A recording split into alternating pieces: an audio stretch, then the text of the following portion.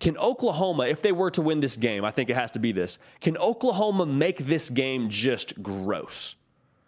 What I mean by gross, I mean low scoring. I mean lots of turnovers. I mean offensive efficiency is just next to nothing. Like, that is the kind of game that I think Oklahoma has to try and force. Now, the question I have is, for Oklahoma, they're a really aggressive team defensively. That's Brent Venables' blueprint. They have been aggressive these last 2 weeks and gotten burned. They have swung hard, they have whiffed hard, they have missed, and it has been embarrassing. How aggressive are they going to be against Texas? Because, like I said, they probably have to be a little bit aggressive to try and force some turnovers and create some chaos.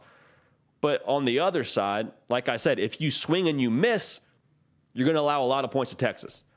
So I think the early going of this and how that defense tries to attack Quinn Ewers and company will be very, very critical.